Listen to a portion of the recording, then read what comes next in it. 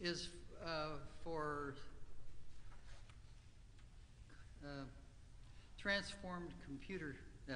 computer transformed clarinet sounds. So I played various clarinet sounds and actually voice sounds, some of them too, and some are percussion sounds. Like we've got a fairly adequate percussion instrument here that isn't great, but when you record it, it can be like a giant Chinese gong. Well, and this too, the humble pie pan in itself is very humble, but not unlike a Chinese cymbal.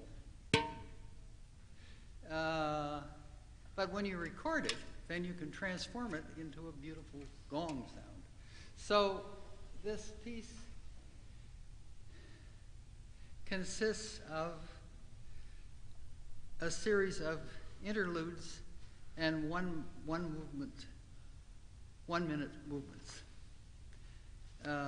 6 of them, and each one features a different kind of effect. The first one uses the harmon mute, and normally you can't use that on a clarinet because your hands are both busy. But if you use the half clarinet, then you've got a hand to manipulate things. So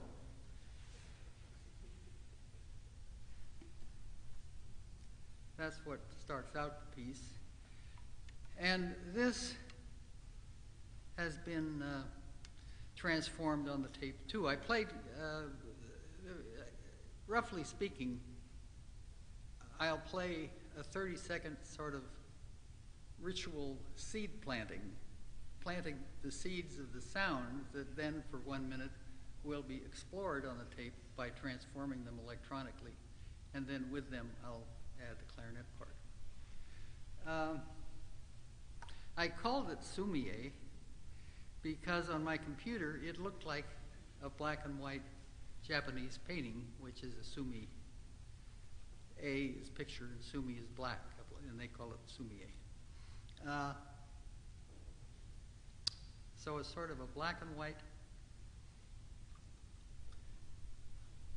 picture with 6 seed plantings and 6 flowerings of the electronic transformations of sound.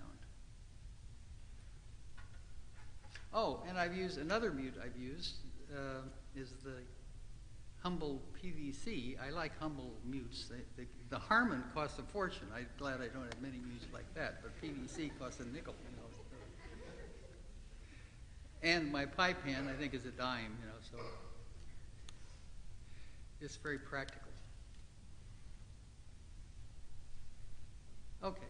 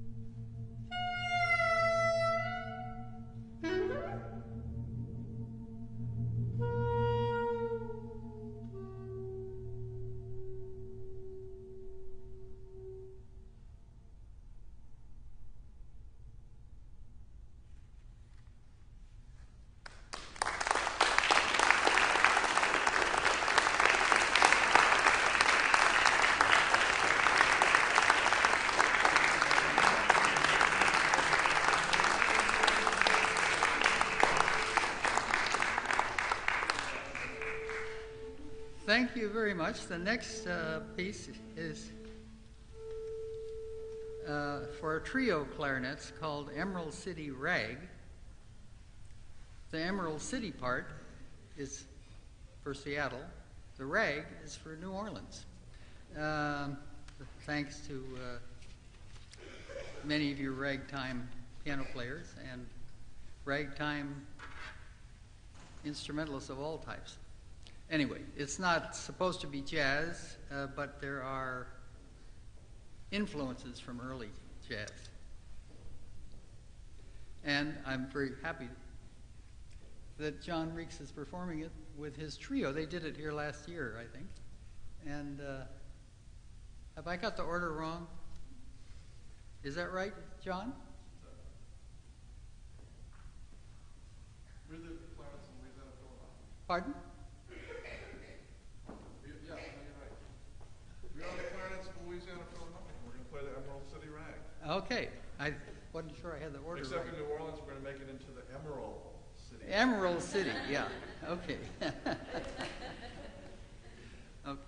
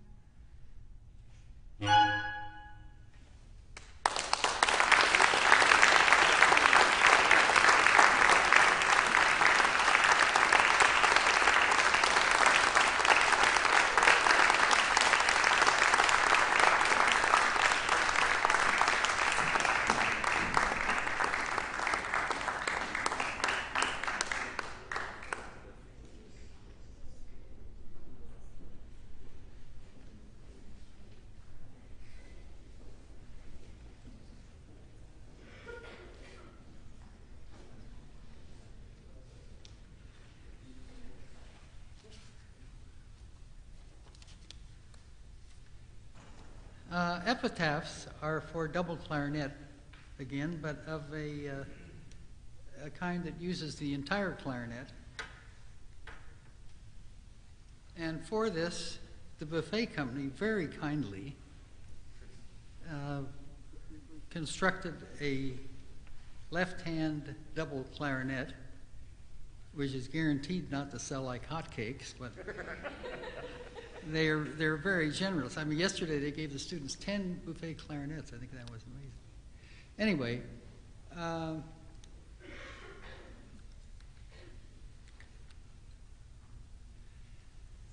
I wanted to write some pieces for this new clarinet. That what the Buffet Company did is fill the holes on the top part of the clarinet, make an extension of the octave key, and add a C-sharp key that I can reach with my left hand. Because you see, this clarinet, I play the normal fingering for the lower half of the clarinet. This clarinet, I play the normal fingerings for the upper half. I can't resist telling you a myth about the creation of the clarinet, that the goddess Athena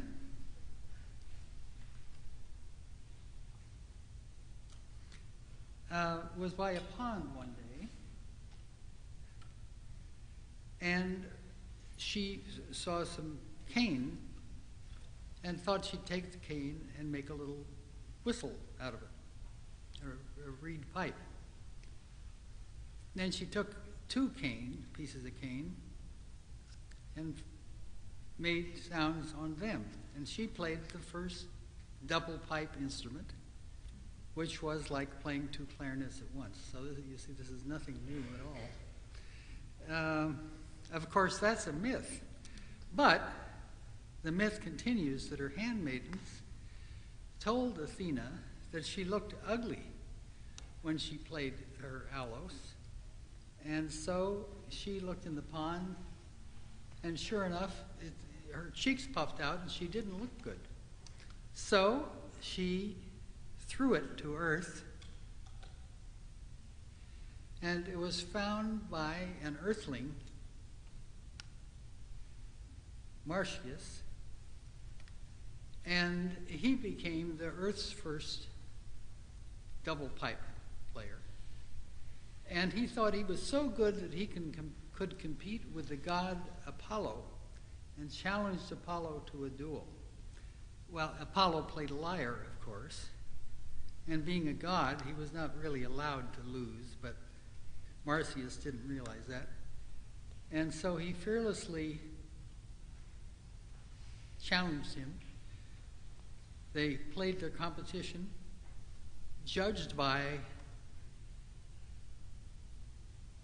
the god who everything he touched turned to gold. What's his name again? Midas. What? Midas. God, I can't. Midas. Anyway, yes, that god. I can't hear you because you're doing counterpoint, but that's all right. Midas, yes, King Midas touched. So if he touched my clarinet, I'd be real lucky. So anyway, King Midas was the judge, and he judged that Marcius was the best. And his advisors said, well, you can't do that. Marcius is just an earthling, and Apollo's a god. So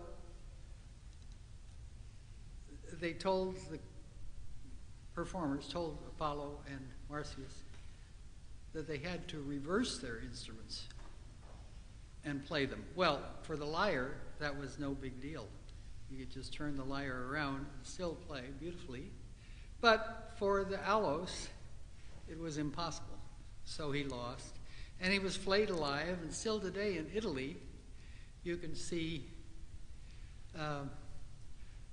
sculptures of poor old Marcius, flayed alive on his tree.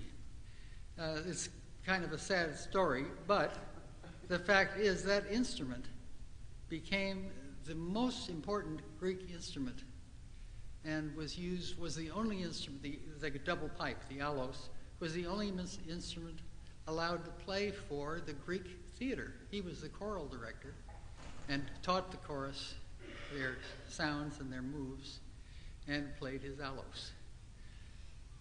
So anyway, as I've continued, I didn't know any of this when I started. I just saw some pictures of people playing double pipes in Greece, and I thought, oh, well, that'd be nice to do.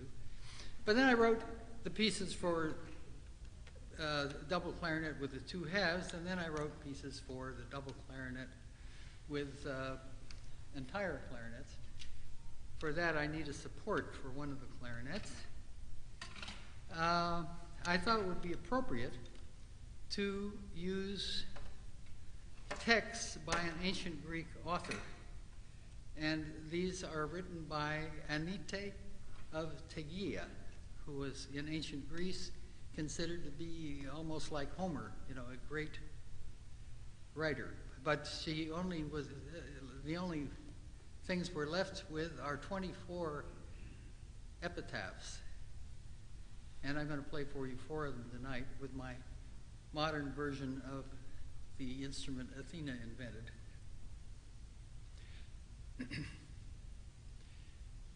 Antibia. I mourn the maiden Antibia, through the fame of whose beauty and wisdom many eager young men came to her father's house. Fate, the destroyer, rolls hope far away from all.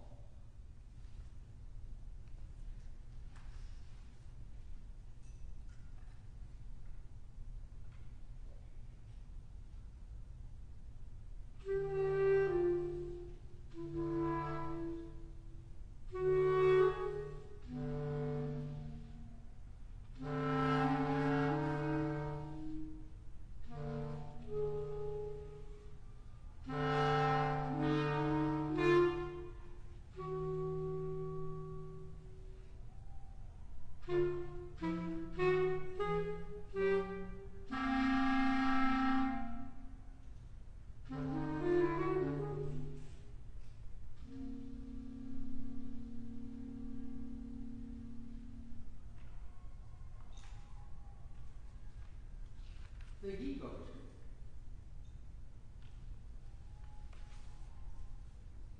O children, the children give you reins, O goat, and set a purple bridle around your shaggy mouth. They imitate the horse contests around the god's temple, and you carry them along gently and happily.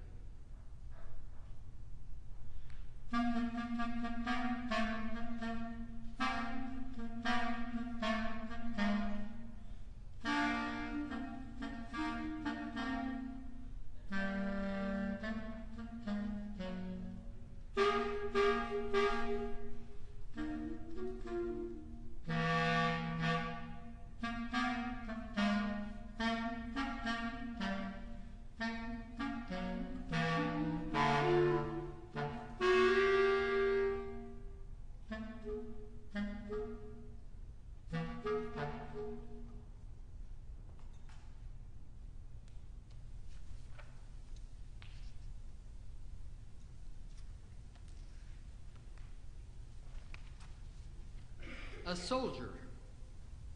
The earth of Lydia holds Amintor, Philip's son. He gained many things in iron battle. No sickness led him to the house of night. He died holding his round shield before his friend.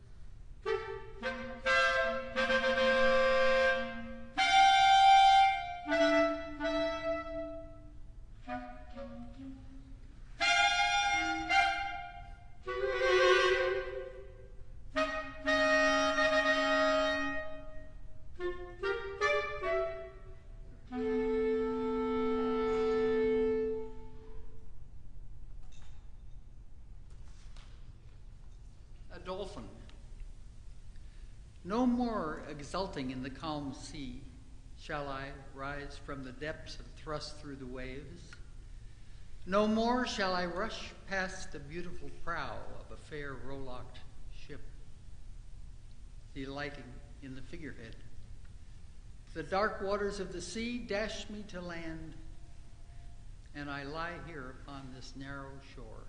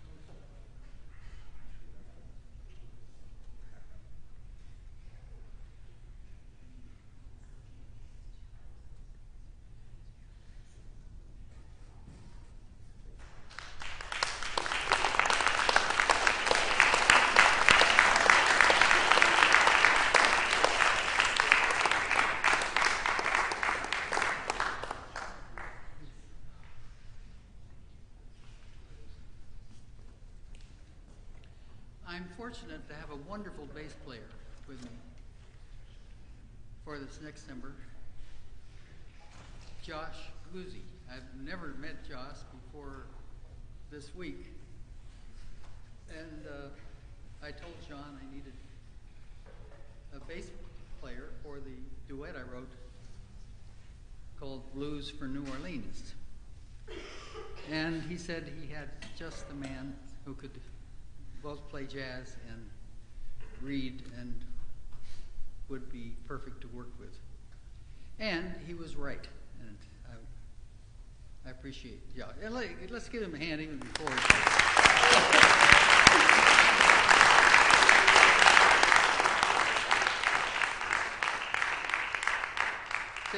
This piece that I wrote is a blues in the most liberal sense of the word, because it is 12 bars long, which is common to most blues. And it does have within it the 1 and the 4 and the 5 chords, which is common to just about all blues. But in between, other than that, none of the chords are closely related. They're all distant chords.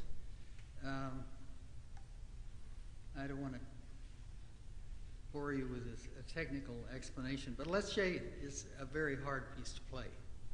And Josh picked up on it right away, and I hope maybe you'll like it.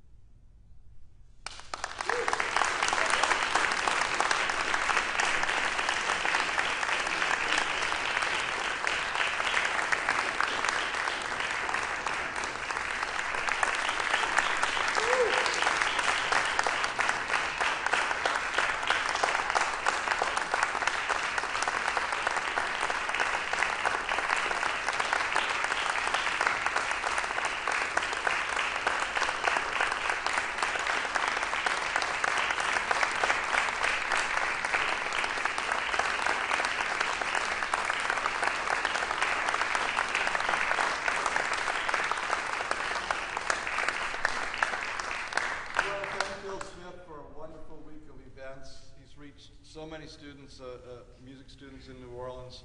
One of the reasons for this week of residency was to raise the awareness of the clarinet in New Orleans music history, both historically and looking towards the future, and he certainly has done that in the short time he's been with us.